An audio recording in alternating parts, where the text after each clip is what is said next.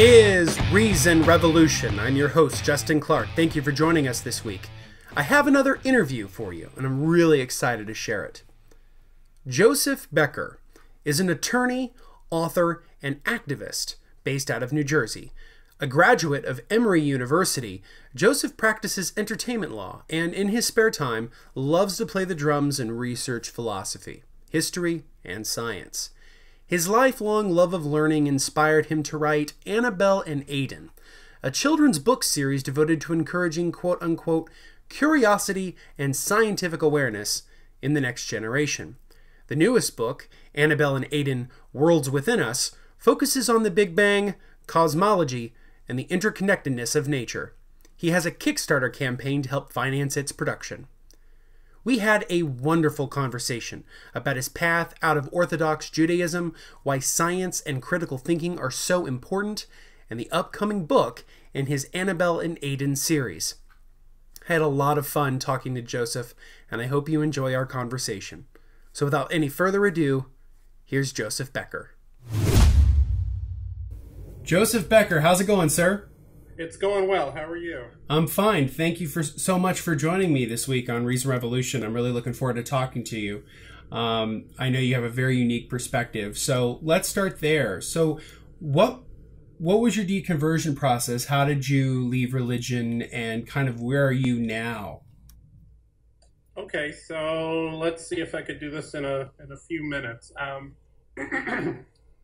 haven't told this story for a long time, and sometimes I have even trouble remembering the details. Basically, I grew up in a modern Orthodox home. My parents grew up traditional Jewish, but very much not so religious and very much exposed to the secular world, and it's just very moderate religious. And then before I was born, they got very, very into it. They befriended a few rabbis, and they got very, very interested in it. And my dad was always a lot more interested in it than my mother. And in a lot of Jewish families, I'll call it out. It's pretty misogynistic. I mean, the men, a lot more everyone has their role to play, and the men have, are held to a higher standard, and especially the firstborn sons. And I was the firstborn son, and my dad is I guess all people are contradictions, but my dad is simultaneously the sweetest, most loving man that I know and my best friend. And at the same time, through religion, he's expressed himself as he raised me in very harsh, his expectations of me were very high. And he was always extremely loving, and I love both my parents, and I had I still have a great relationship with them. I did have a great childhood, but he had a lot of expectations, and he was very strict with me for a lot of things.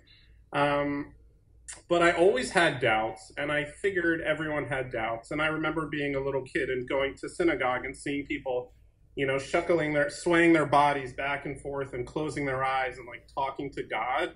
And I remember looking at them when I was 5 or 7 or 10. I don't know how old I was, or maybe it was through all those years. And I actually do remember thinking, really? Do they really think they're talking to someone or something is hearing them? And I thought it was crazy. And I kept telling myself, when I grow up, I'll understand. There must be something I don't understand. And that never came. I just never understood it better. Maybe a little bit when I was 18, 19, and I started asking questions. I lived in Israel for a year to study everything, and I did meet some rabbis who at least tried to attempt to answer my questions in some reasonable way. Anyway, cut to the chase, I was pretty apathetic about it. I never liked religion at all, really, hardly any of it. A lot of people do. I didn't. And then when I went through college, I figured everyone. Can we back up just a second? Because that's interesting. That's an interesting point. So you never really liked it. Could you elaborate on why you didn't really like it? Yes. I mean, I think you might know this better than I do. I think I've heard, I really don't know what it's like to grow up in a Christian home, but people have said something about Judaism is about the rules and Christianity is about belief, or there's some kind of saying about that. But it's true. I mean, you can't have ice cream because you ate chicken an hour and a half ago. We have to wait 3 hours because you're not allowed to have meat and milk together. It's 8:32. You can't turn on your phone because it's the Sabbath. Sabbath isn't over yet. You have to wait 20 more minutes. You can't go out. You can't eat at any restaurants. You can't do anything ever. I said, you're a good interviewer because all my bitterness is coming out. No, I mean, it's extremely, and also in ways that didn't make sense. Like, I went to schools where you're sent home because there's the color white in your shoe.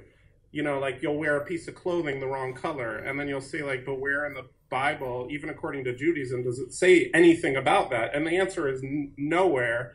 It's just like 80% of what so many Orthodox Jews do is all cultural. It's all like man-made. It's nothing. It's like nothingness. It doesn't mean anything. And then I kept saying, like, well, what does God want of me? Like, where does it say this and where does it say that? And it's so much of it is just cultural, superstitious, circle the wagons, based on absolutely nothing, and that's one thing that bothered me. So you were bothered with the idea that these traditions were not tied to some sort of like scripture or any kind of sort of religious tradition that's codified in some respects. Right. So to summarize in like 2 to 3 sentences, I would say, whether or not Judaism, or at least the Judaism I was taught, made sense to me or not, I hated doing it. I hated the restrictions. And then on top of that, I'm like, okay, I hate it, but a lot of people don't like it, but at least doesn't make sense. Like, because I hated it, I wanted to, maybe I had even more of a drive to understand the reasons behind it. And those reasons weren't there, so that made it even worse. No, that makes total sense. That makes total sense to me. So I'll give you just a quick little bit about my background. So I grew up in basically a secular home. I didn't grow up with religion at all. I guess you could say I was culturally Christian, but even that's stretching it because my parents didn't really give a shit. And I grew up with a dad who was pretty non-religious. And I grew up with a mom who was pretty non-religious and did some religious things with my sister for like social reasons. But, I don't think I ever heard my folks refer to us as being Christians. I don't think I can count on one hand the amount of times I've been to church for a religious reason, which doesn't include funerals or weddings or concerts. And so, much like you, I guess, in some respects with maybe Christianity, I sort of view all of religion as an outsider. I don't, to me, it's always been sort of an intellectual thing. And what I'm gathering from our conversation is for you were sort of looking at it and trying to make it make sense. Yeah. You're trying to figure out the order of it. And so was I. And all of the years of me studying it, then that was why I got interested in studying religion, was because I wanted to understand how it worked. And then once I finally understood how it kind of worked, I realized it was nonsense.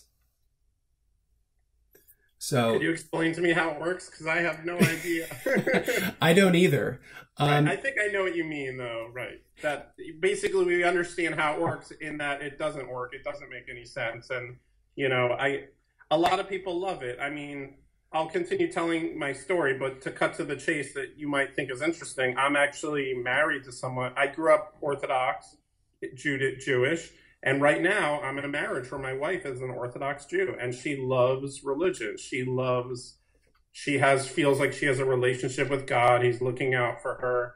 Every day he kills 10,000 children from malaria, but he really, wants her to do well on her job interview, whatever, but she believes this.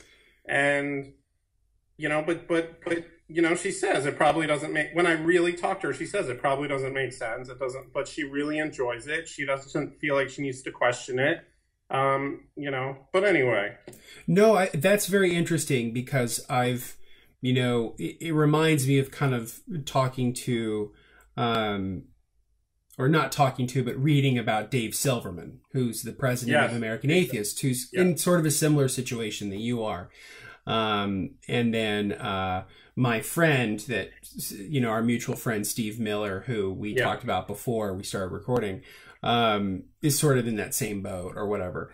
And so let me ask you another quick question. Because I love kind of peeling the layers back, if you don't mind. Sure. So when you were talking about your wife sort of feeling God, was there ever a moment in your life where you felt God, or was it always sort of a intellectual thing for you?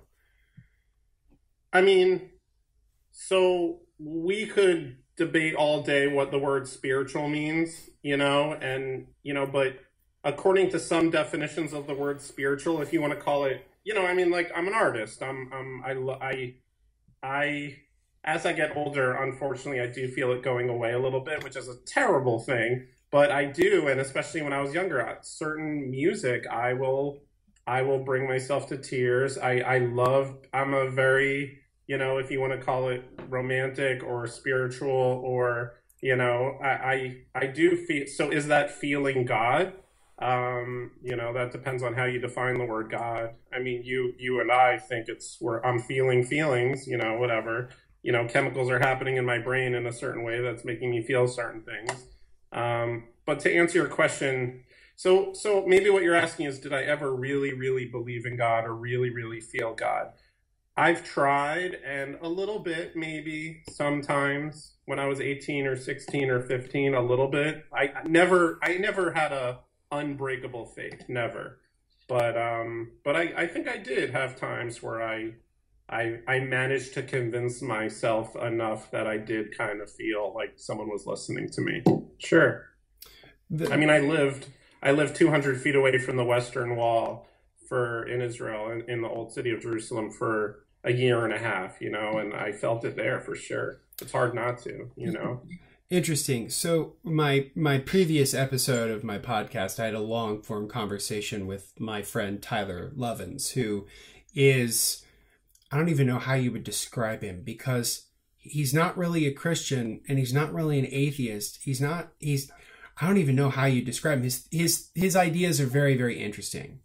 But I guess what you would say is that he's on the sort of extreme liberal end of theology is kind of where he's at. Okay. And what do you mean by that? So the thing about, go ahead.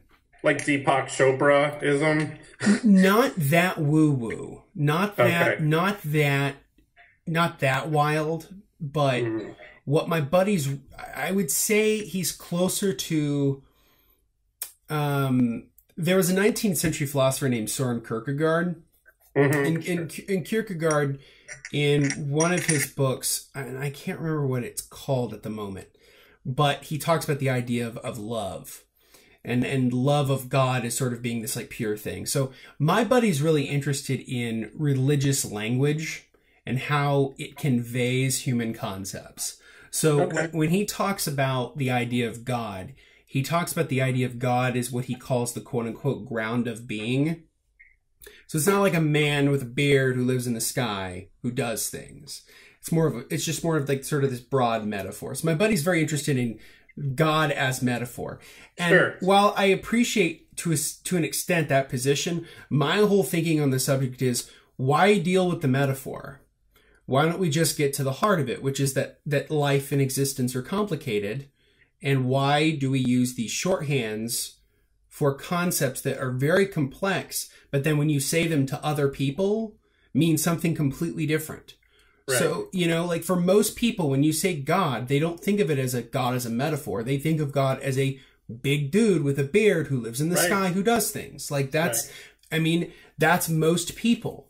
And so I've always been interested in this idea of the disconnect between really, really intelligent people who sort of make rationalizations for religion and everybody else who just sort of accepts it. And that these two people don't hold the same position, and they're really at odds with one another. But because I'm kind of with Sam Harris in that if you're going to be a moderate or a liberal in a religious tradition, then you have to accept the fact that you are in the same camp as the fundamentalists. Regardless, like if you identify as a liberal Christian, you have to live with the fact that you're a part of a faith tradition that's just as much Westboro Baptist Church as it is you. And you have to live with that. And so I've always felt like with some of the more liberal traditions, just why do it? Just let it go and just to kind of embrace life, I guess. Right. So, to me, I don't like the idea of God as a metaphor. I just think that we can do away with that and just accept. Right. I agree. I think it's dangerous. I think people are playing with fire because, for example, there's someone I know who is a good friend of me and my wife, and they're great. But I think she has that position, and she, my children's education is a whole different complicated conversation, but I'm so scared to teach them about God, and I think it'll cripple them intellectually for reasons that you and I would probably agree on if we talked about it. But she says, she's an atheist, but she's like, I don't mind teaching my kids about God because it's a metaphor. And I'm like, to you, it's a metaphor, but to them, how do you know what it'll be? And once you anthropomorphize nature, they're going to become so much less interested and less curious about how things actually work if you anthropomorphize nature in their brain to the point where like there's kind of some kind of sentient creature or being controlling things. But that's a whole different conversation. But that's why I agree with you, and that's why I think it's dangerous. I also think pantheists, I don't know if you're kind of referring to pantheism or more of a Pope Francis, Bernie Sanders kind of moderate religion, but for pantheism, I think if you're a pantheist, you're an atheist, and the only difference is semantics. I agree. One of my favorite quotes, and I'm going to be paraphrasing it, but that the all-encompassing and the non-existent often look very much alike. And so I... Say that one more time?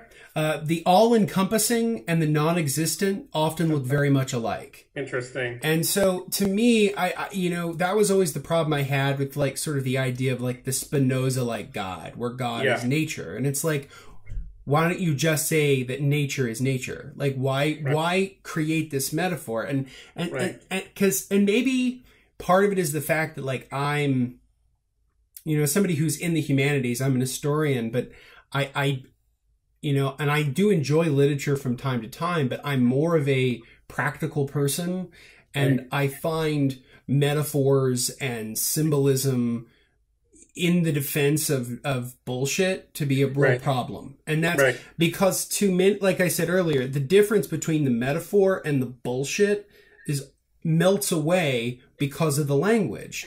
Right. But that's really my huge problem with it, in general. The other thing I was just going to mention briefly about like talking to kids about God. Now, I don't have any children. Yeah. I'm going to say I know jack shit, but one thing I can tell you is this. One thing I do know about kids pretty much under the age of 10 is that the line between what is real and what is fantasy is very blurry. Yeah. And so when you introduce concepts and use terminology and language in a very blurry way to describe reality, you are then sort of, I'll agree with you in how you quoted it, how you said it. You're playing with fire, Yeah. I always have made the point that like, imagine if we didn't introduce religion to kids until they were at least 10. And imagine what the world would be like. Right.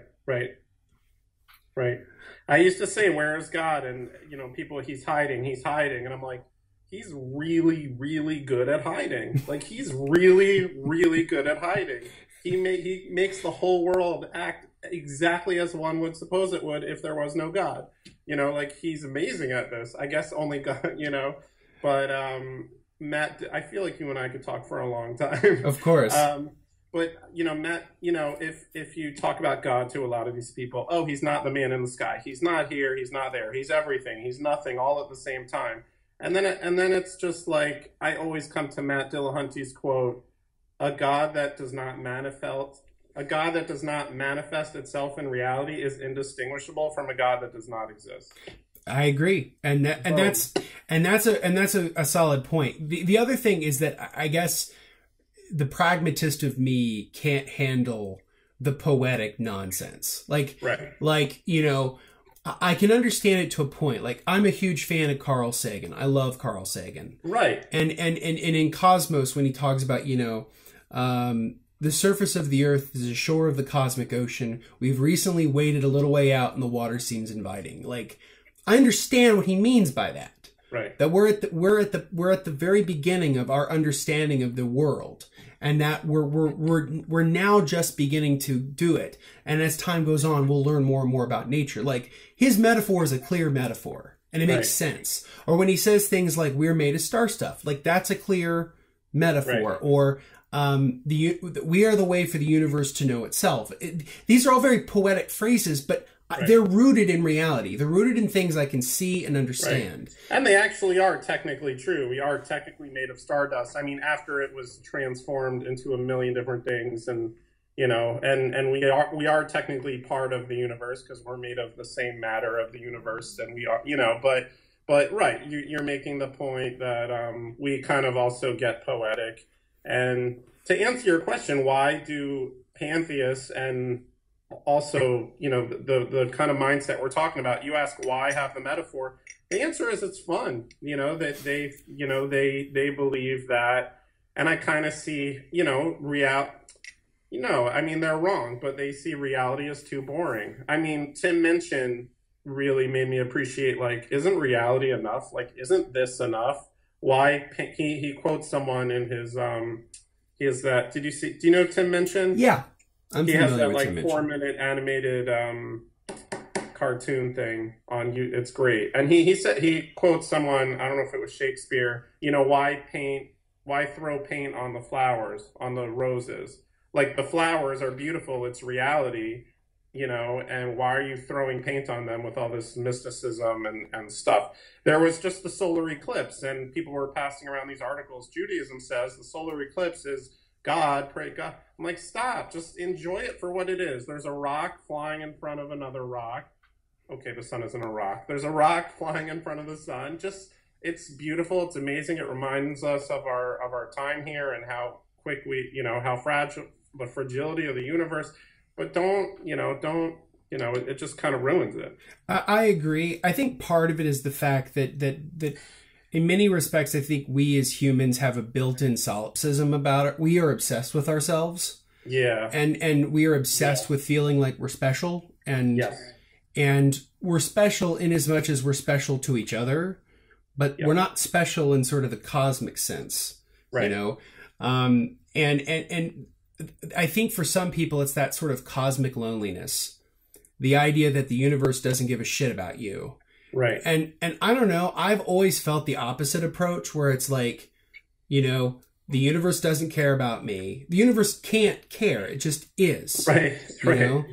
And so that sort of, I think, precludes me to actually like care about my life and how I treat other people and how I interact with the world and how we interact as a species and how we flourish, because this is it. And I think for, I'm with you where it's like, why isn't this enough? Because this is amazing. There's that great quote, I think, from Douglas Adams, who says something along the lines of like, aren't the daisies pretty enough? Why do we have to think the fairies brought them to us or made them for us? And it's like, like they're good enough. And Sagan makes this other point in Cosmos where he says something along the lines of like, yes, this is beautiful. It's amazing. It's wonderful. It also has the added benefit of being true. Yes. And minorly important. Right. Yeah. And so, to me, that was what I was always really interested in. And when I became an atheist when I was 19, and I was always pretty non-religious, and I had sort of flirted with different religions and things like that.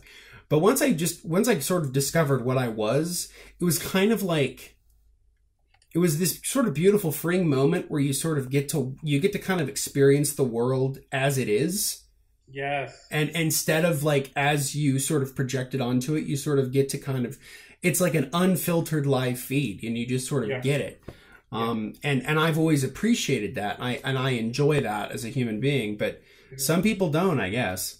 Yeah. For me, when I realized I didn't believe in God's existence, and then along with that, pretty much anything I was taught, for me, it wasn't enjoying the world as it was. It was an incredible emptiness because all my beliefs just vanished.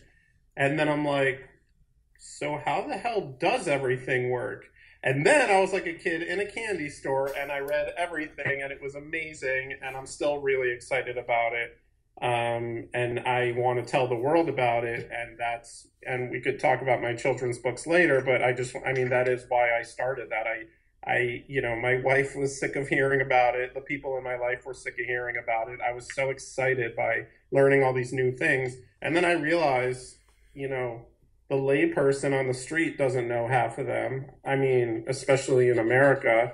I think if you went up to 10 people on the street between the ages of 20 and 30,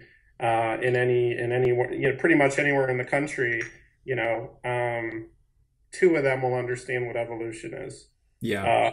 8 of them will think that evolution is a one-time event that happened over a bunch of years a long time ago, where like 10 monkeys turned into people. I think that's what most people think evolution is. And it's so beautiful and it's amazing and it's so important, and it helps us grow our food and make medicine and pretty much everything we do. And it's crazy to me that people don't know it. And also what we were talking about before about reality versus kind of ruining reality by adding this stuff, mysticism to it and stuff that we have no idea whether it's true or not, is my children's books, my book series, Annabelle Aiden. The entire point of that is to tell people that reality is just as exciting as fiction. So that's one thing that I wanted to say before. But anyway, yeah.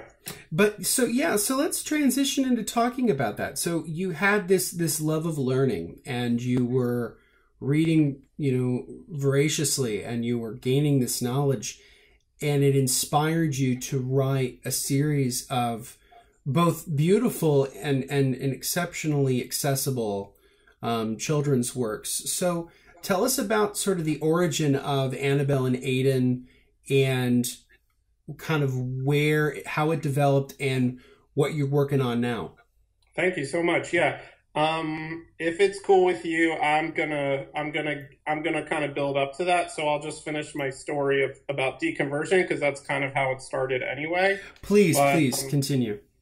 Yeah, back to our, you're having a good conversation when you're totally trailed off. But, so yeah, I mean, it all leads up to the book series. So okay.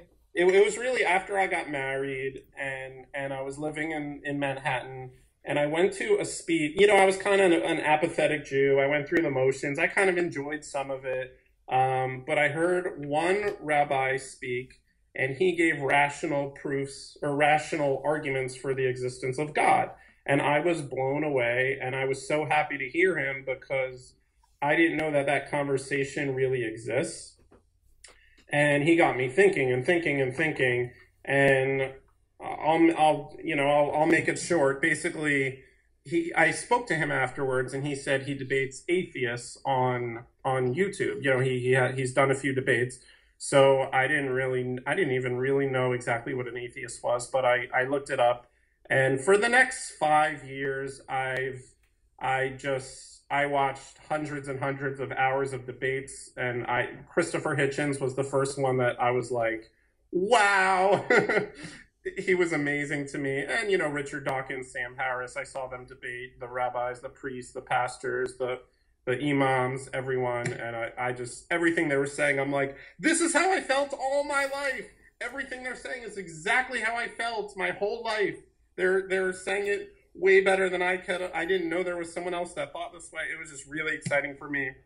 I read all their books. I listened to all their podcasts. Anyway, fast forward a few years. I'm just really passionate about everything I learned. I feel like I just want to share it with the world. As Bill Nye says, when you're in love with something, you want to share it with the world. So, the life that I live, even now, it's pretty lonely. I told my parents, and my wife knows everything, and my close friends know everything, but I'm not really friends with many atheists. It's lonely. And writing these children's books is kind of how I could get my passion for science and curiosity out. So I started doing it, and I wanted to name the book series Sophie and McDonald, just because I thought that sounded goofy and funny, and people were like, nah, I don't like the way that sounds. And then someone's like, why don't you name them after your kids? And my wife, who's totally supportive of me in this endeavor, was like, yeah, that's cool. And I'm like, Annabelle and Aiden, it sounds great. Those are my two children. So right now we are writing our third book. Our first book was on Darwinian evolution. I had to get that out because I was really excited about it, and I feel like no one ever told Darwinian evolution like a story. And I've even read articles like it's not a story. That's why what was this book? I don't think it was *Sapiens*. No, I read another book. I'm trying to remember what it was, but it talks about how we evolved to be inclined to believe stories and tell stories. And the reason why we don't understand science well is because it's not a story. And he's like, evolution is not a story. And I'm like, of course it's a story. Once upon a time, there was the first living thing. And from that, it made copies of itself. And then some of them weren't perfect copies. And they went off to different environmental ecosystems. And it's a whole story. It's a beautiful story. So I told it in a children's book. And I'm like, am I even going to raise like $500 on Kickstarter? I was terrified, and I raised $4,400. And then I made a second book on skepticism and critical thinking, and that raised $11,000. And as I speak, I'm in my third Kickstarter for a book about the Big Bang, and right now it's at about $13,500 with about 11 days to go. So I'm really excited about it, and I made the website at AnnabelleandAiden.com, and it's just really exciting for me, and we're growing. We're still small; it's still the beginning, but we're growing, and people are enjoying the books, and I'm enjoying working on them. Well, that's fantastic. I gave a talk a few months ago at a Unitarian Universalist church. And the way UU churches tend to work is instead of doing a sermon, they'll do a lecture. And they asked me to come and talk. I wrote my master's thesis on a free thought orator by the name of Robert Ingersoll. And as somebody who appreciates alliterative titles, Annabelle and Aiden is spot on, because my thesis title is Ingersoll Infidels in Indianapolis. So I like alliterative titles. They work. Nice. They have a nice kick to them. Nice. So I go to this Unitarian Universalist service, and they asked me. They said, we have a children's section for the service. Do you have a book recommendation? And I was like, I don't have a fucking clue.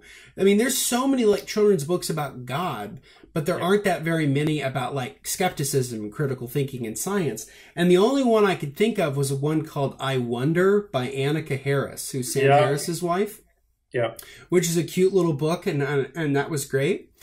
But besides like that book, and then I know there's another series of children's books that David Smalley's involved in. Yes. One's called like Charlie and the Tortoise. Another one's called like Richie Doodles, which is about Richard Feynman.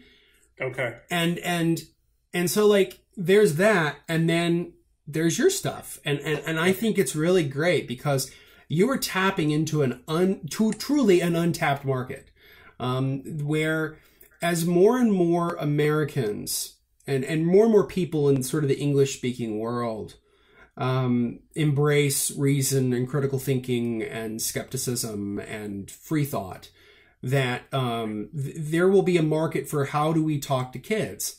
And I think sometimes we often the atheist movement often gets a reputation for being sort of old gray-haired white dudes. And I think it's really good to have a diversity of viewpoints, especially ways to be able to reach out to children that are sort of fun and informative. So I certainly applaud your efforts on that, because I think that's a niche that sort of needs filling in a lot of ways. Thanks, Justin. I agree. There's a few things. There's a few books coming out. I did hear of I Wonder. There's a book on evolution called Tiny Changes, I think. Okay. But very, very few. I mean, there's like, on evolution right now, there might be 4 children's books in the world. On God, there might be, 400. I mean, it's very little. And on skepticism, I think my second book might be the only children's book on nothing but skepticism and critical thinking. I think. I'm not sure. But if there are others out there, I don't think it would be more than one or two others. So it is sorely needed. I totally agree. I mean, I've always said for years that, and somebody, it was funny. I was at a talk or something, and I remember saying something along the lines of like, sort of my typical boilerplate answer was like, you know, they need to teach a freshman high school semester class in critical thinking.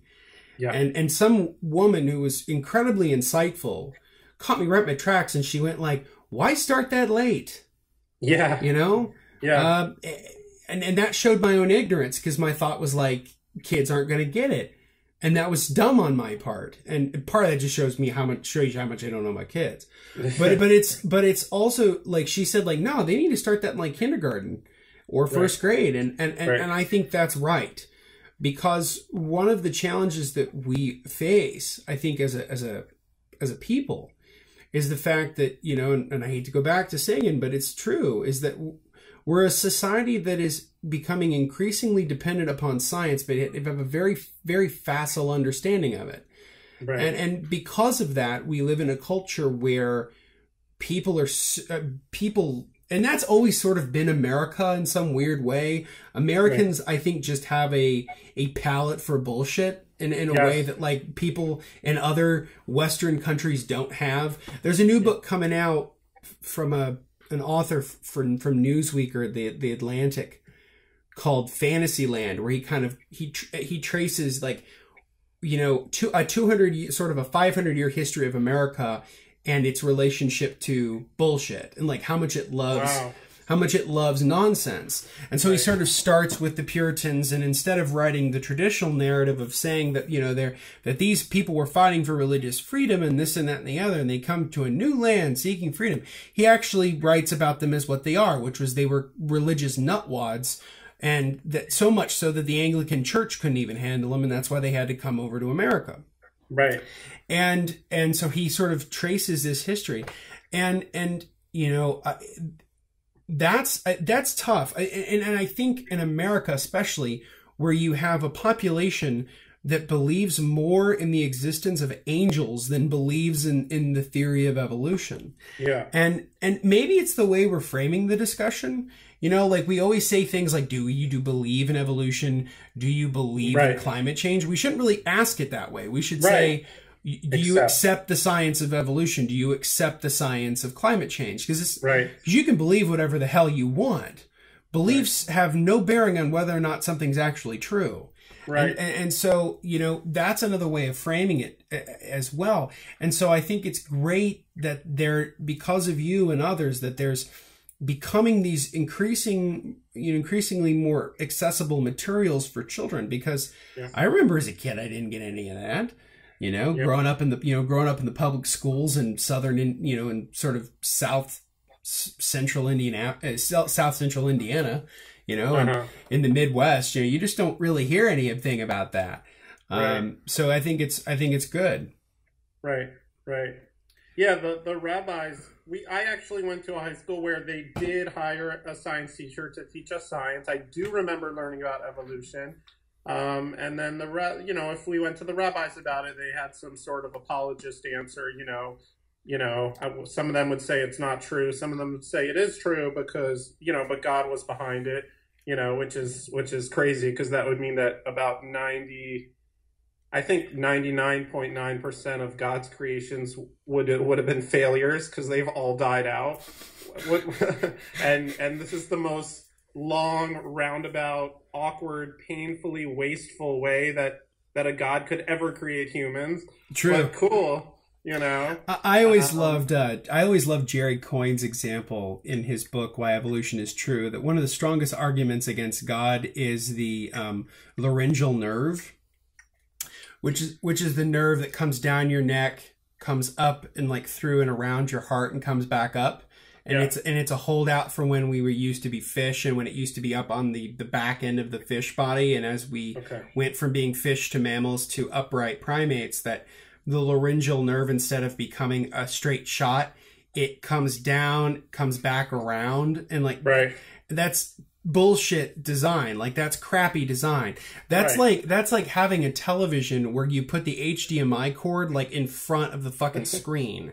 It's just stupid. And I think Richard Dawkins has a thing on that with giraffes. Giraffes have the long neck, and it's even worse with them. I mean, it's like the worst thing for them. You know? Yeah. And I always think of the joke by Neil deGrasse Tyson, like, you know, how convenient the design where they put the, you know, the sewage plant next to the entertainment complex or something like that, or the sewage plant next to the amusement park. And that's really where, I mean, we're very poorly designed. I mean, if God, you know, if God did it, then he sucks at it. Yeah. You know, or he's really, really, really, really good at hiding. And in the words of, I forgot which philosopher, but you might know, you know, we you know, people would have us believe in a God that gave us reason and a brain, and have us only to forego their use. Yeah, no, that's true, and that's part of the problem, and it's very hard to try to communicate that to people. Because it's kind of like, I know Bill Maher said something like this once, where he says, like, because you're selling an invisible product. Yeah. It's so fucking easy because you can sort of warp it to however you want. Right. Unfalsifiable. You know, pray. Did God heal the sick? He's real. Did God not heal the sick? He didn't listen to us. You know, we talk about biological evolution, but I don't think I've heard anyone talk about the evolution of religion. Any religion that has a falsifiable claim has died out. And what we're seeing, I think, this is just a hypothesis of mine, is, I mean, the religions that are enduring are the ones that have morphed into an unfalsifiable Swiss cheese, because there's so many holes in it, but it just keeps moving around every time it gets proven wrong. It's like, well, actually, you know, gay marriage is what causes the hurricane. And I mean, it's like, you know, my father's good friend passed away from cancer recently. My roommate grew up secular. He became a very religious Jew.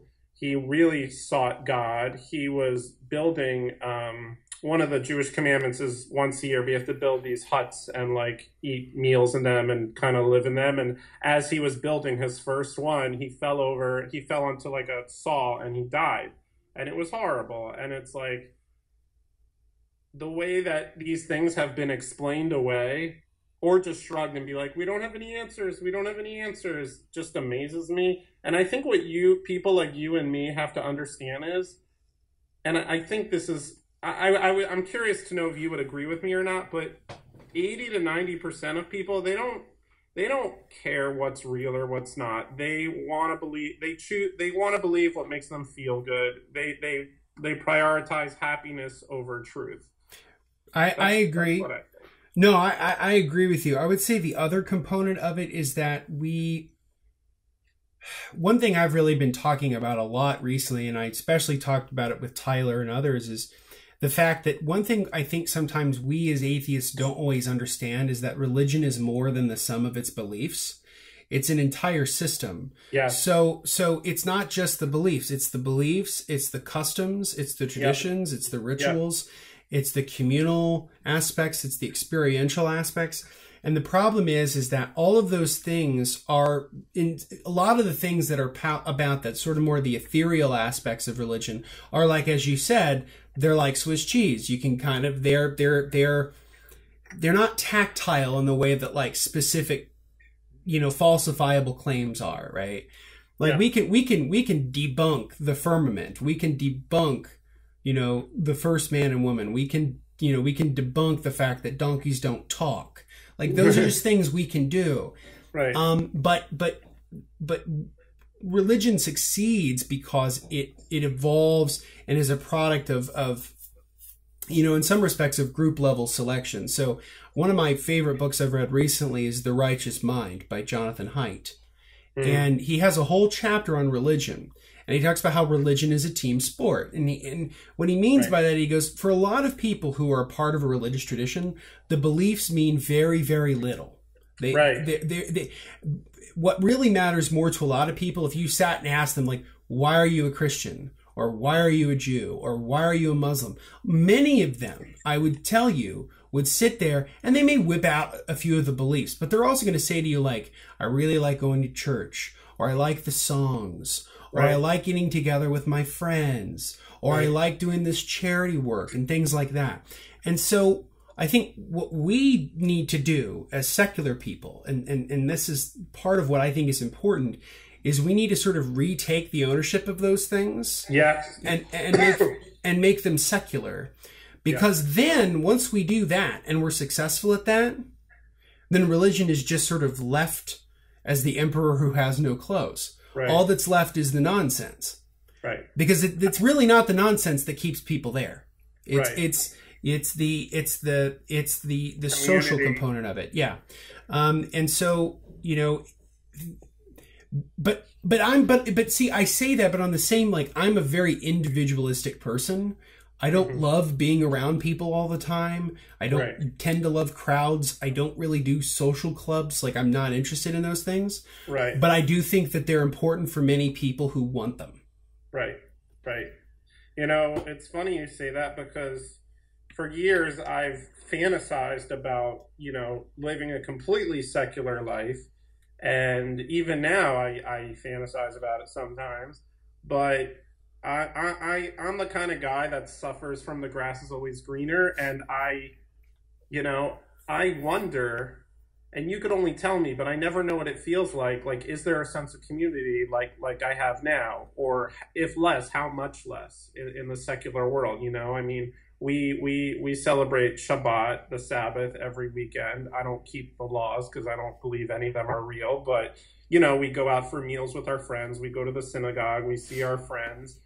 That's how we make friends. People, I know that if one of my kids are sick or my wife, broke her arm and we have to go to the hospital, we have friends down the block that'll watch our kids for a few hours. I mean, we have a community like that. So, I always wonder how much, I think I don't need it, but maybe I would miss it. I really wonder. And I'm friends with people like Steve Miller, and, through their transitions, I'm sure they wonder. I mean, they have it way hard. I mean, I can't even compare what I've gone through to what some other people have gone through, but everyone has their own journey. But a lot of people have had to make, like Steve Miller, have had to make a decision. I don't know his story exactly, but from his world, people have to make the decision whether or not to throw away their entire family and everything they've ever known to venture out into the unknown. And if they'll be happy or not once they're there, they don't know. And it's terrifying.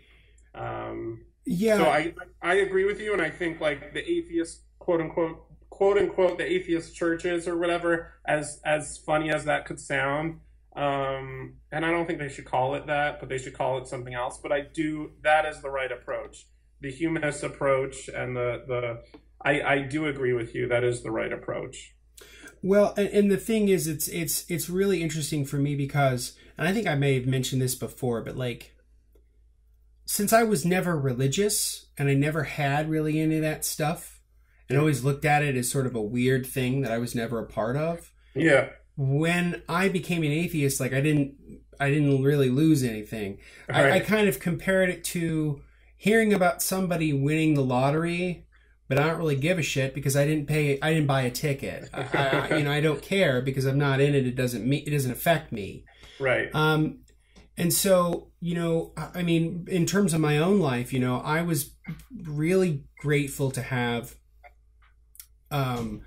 my dad and my grandmother, who basically raised me. My mom and dad divorced when I was in my teens, and my dad and we moved in with my grandmother, and my grandmother and my dad raised me.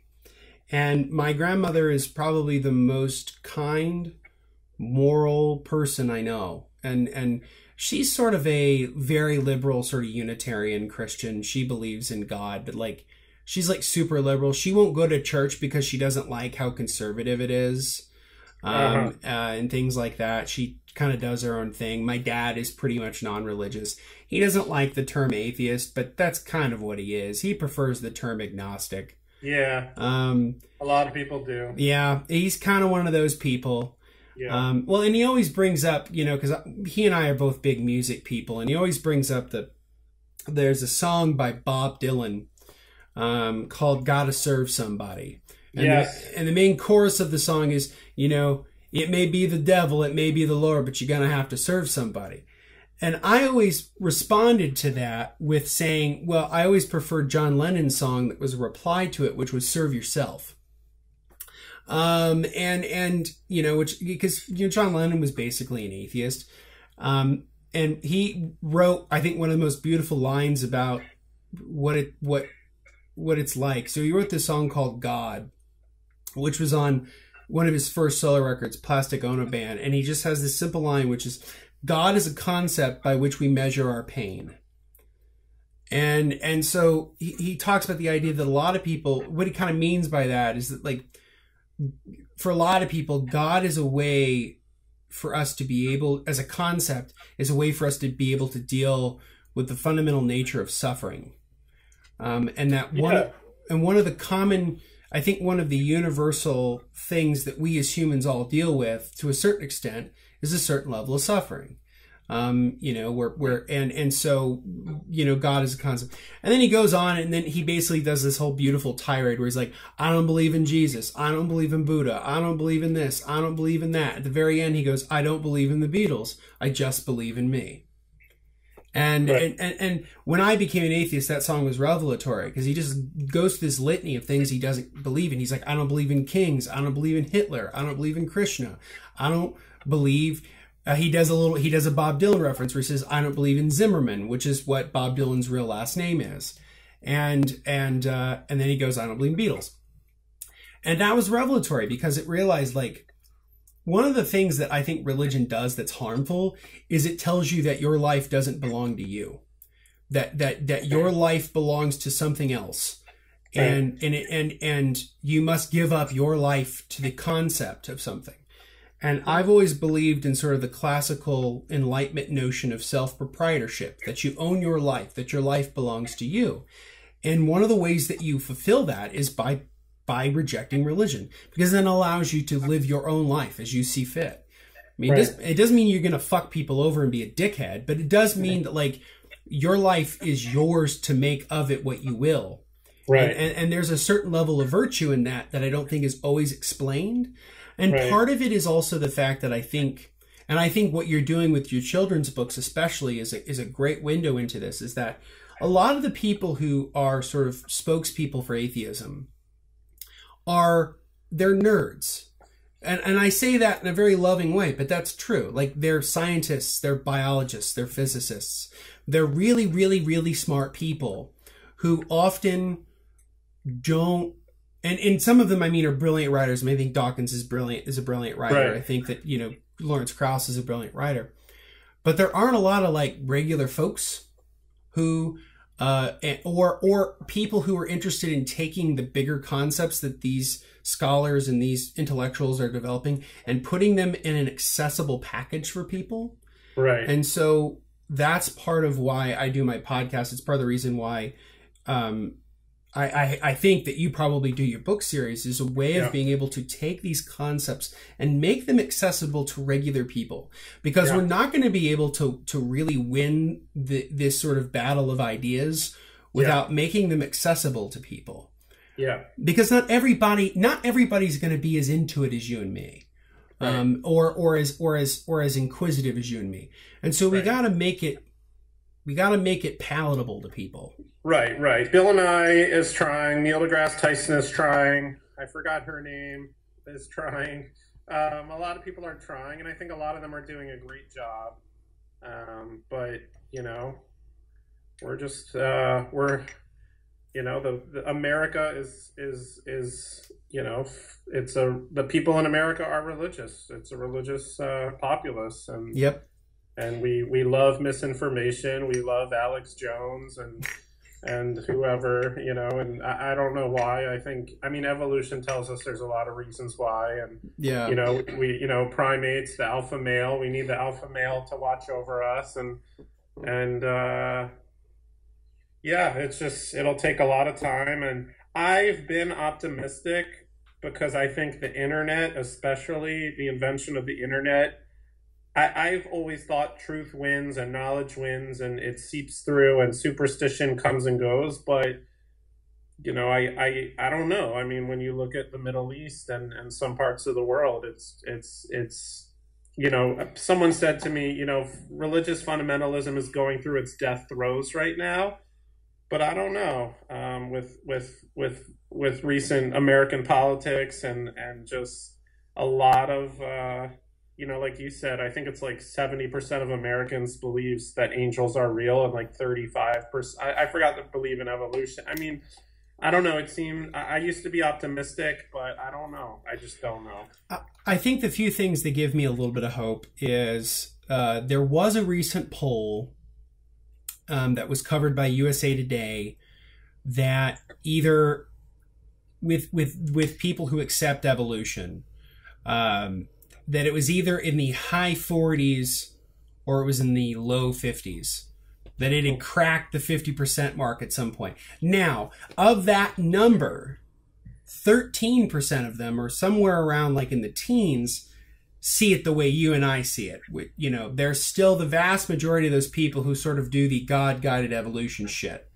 But they do accept the science on some fundamental level. The other thing that, so that's progress. It's not perfect, but it's progress, I guess. But the thing that I think makes me more excited is the fact that the Public Religion Research Institute published a report last year called Exodus. And in the report, it made the point that upwards of a quarter of Americans are the nuns, N-O-N-E-S, not nuns with the habit, but nuns. And that's atheist, agnostic, deist, whatever the fuck. I don't give a shit. Don't want to go to church. And that number is growing. The part of it that's upsetting to me is the fact that in the 2012 election, they didn't have numbers for the 2016 election. But in the 2012 election, nearly half of that number stayed home and didn't vote. The thing that people need to remember is that evangelical, like radical conservative evangelicals in this country have always been a minority, but they're extremely vocal and they're extremely well funded and extremely well connected. Because, you know, it's that quote that's attributed to Churchill, but it's just sort of a common idiom that, you know, a lie makes its way around the world before the truth can put its pants on. Yeah. And, I heard this, but yeah. Yeah, and so bullshit's easy to propagate because it's bullshit and it's easy. But the fact that there's a growing amount of people in this country who are now just sort of nuns, and of that group, people who are of sort of, you know, our age, people who are 35 and younger, are it's like a third of those people are non-religious, which is pretty amazing. I think this country is becoming more secular. I think the crazy shit that we've seen in Washington over the last couple years is emblematic of a longer trend, which is that our country is becoming more and more secular and more non-religious. Right. And so it's horrible because, again, this goes back to the whole thing about organization and things like that, is that, you know, with the atheism and free thought and whatever, it's like herding fucking cats. You know, we're all sort of leaders. We don't see each other as followers. And so it's very hard to get people to sort of congeal and care about a social movement. Right. And so I think one of the ways that we sort of try to combat that is find organizations and social ideas and movements that you value. So I'm a member of the ACLU. I'm also a member of Center for Inquiry. Join professional organizations. Do canvassing, you know, do networking, do things like that. Every little bit helps. And one thing I always think about too is that, you know, progress is slow and incremental. It doesn't happen a lot over time. Michael Shermer writes about this idea in his book, The Moral Arc, where he talks about the idea of a protopia. Not a dystopia, not a utopia, but a protopia, which is a society that just gets gradually better over time. It's not perfect and shit, you know, we take 2 steps forward, 1 step back, but it's a trend towards progress. And so that's what makes me optimistic, is that in the long run, there's a lot of things that are better. You know, there are a billion people today who do not live in extreme poverty that lived in extreme poverty 30 years ago. Right. There are millions of people around the world who no longer die of easily combated diseases through immunizations. Right. There's all kinds of things that are changing that are good. The problem is that for every story that's good like that, you hear about measles outbreaks in the U.S. because people don't vaccinate their kids. Right. And so there's that horse shit, right? Right. I don't know. I'm cautiously optimistic. You know, but the political, I always think of it this way, and maybe this is sort of the civil libertarian in me, but like progress happens in spite of government, not because of it. You know, government people are sometimes, for the most part, are the morons that just get in the way of people doing things that are good. Yeah. So, I mean, who knows? I sensed some Ayn Rand in there when you were talking about serving yourself. Yeah, I'm very influenced by Ayn Rand and objectivism. I don't adhere to it, but my friend and Tyler and I, we had a long discussion about Ayn Rand in my previous podcast, and I'm in some respects a rational egoist, but you know, what I think is that an ideal society is one that has a good balance between the rights of an individual and the and the responsibilities of groups, the populace, and the populace, and it's and that's really what I'm interested in, because I think that, you know, I think there's a lot of good in individualism that is often sort of painted as like, you know, people are like, fuck you, I got mine. It's not really about that. It's more about like having your own life and being yourself. Sure, absolutely. But I don't know. I mean, to me, it just seems like, you know, if we advocate for reason, critical thinking, democracy, human rights, I think we'll win in the long run, because those ideas are durable as hell, and they tend to win in the long run. Yeah. And what you were saying about who's showing up at the voting booth, I mean, I've heard it said it's a lot easier to be moderately passionate than it is to be passionately moderate. I mean, the extremists always win in the short term, because the you know, the moderately passionate, I mean, we're just less passionate. We want to watch Netflix, eat pizza, go to the gym, go to work, and we're actually you know, we our lives are pretty good because we're educated and we're, you know, I'm not talking about you and I, that's so arrogant. No, but, you know, the non-extremists are just, they're not as passionate about crazy shit, so they're not as prone to show up at the voting booth, and that's a bad thing. I mean, we need to be passionately moderate. We need to be passionately trying to put reason in people's heads, and that's the issue, that's more of an obstacle. I completely agree with you. There was an excellent opinion piece by David Brooks the other day in the New York Times, where he sort of makes the same point, that we need to make being a moderate cool again. There was a time in American history where being a moderate, being somebody who was sort of a consensus building centrist person, was cool. And part of it is the primary process. The way the primaries work in this country is that the candidates, instead of being traditionally chosen by the parties, which is what it was before, they're now chosen by a primary system that's based on a fraction of a fraction of a fraction of a vote. Right. I think part of the problem with our democracy is that it became too democratic.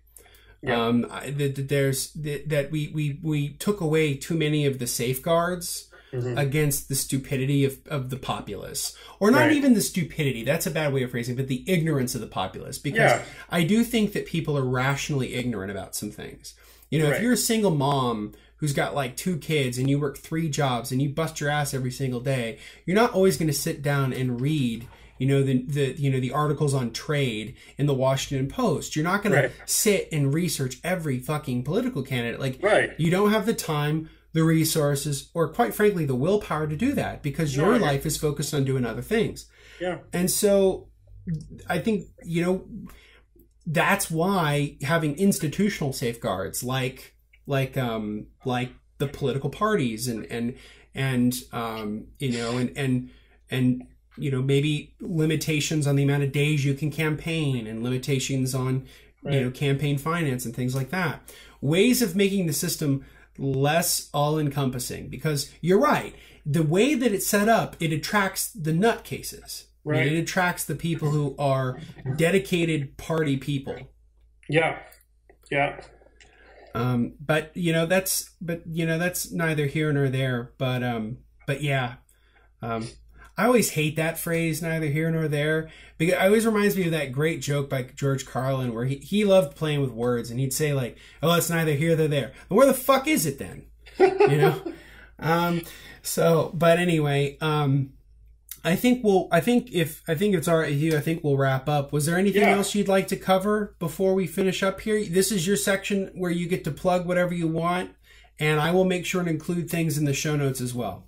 Yeah, no, I appreciate it. I really enjoyed our discussion. It was actually kind of lethargic for me. Is that the word? Lethargic? Cathartic. Cathartic, wow. Lethargic's when you're lazy.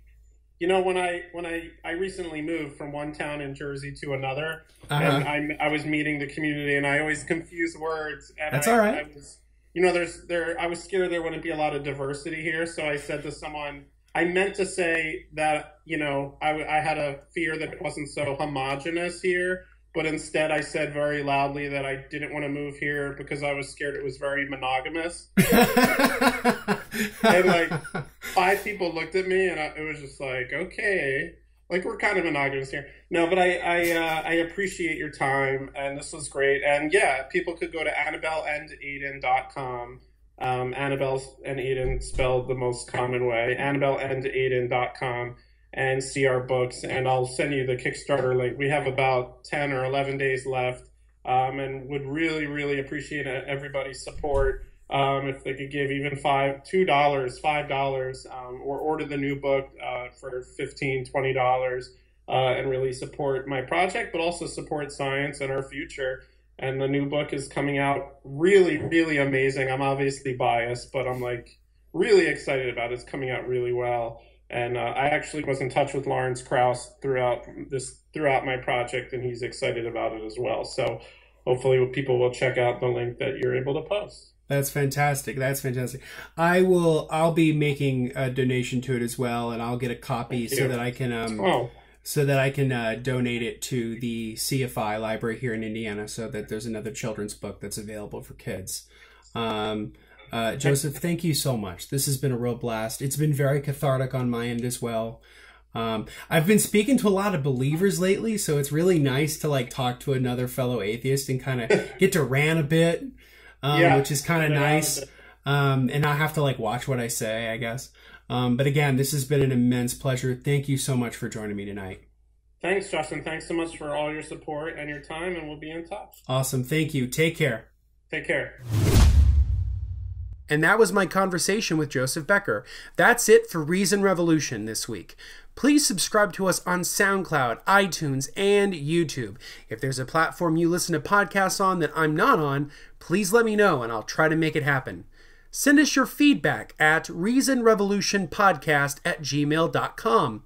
Also follow our Facebook page at facebook.com/reasonrevolution. Give us a like and a follow over there.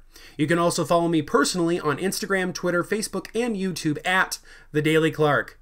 Until next week, this has been Justin Clark, and this has been Reason Revolution.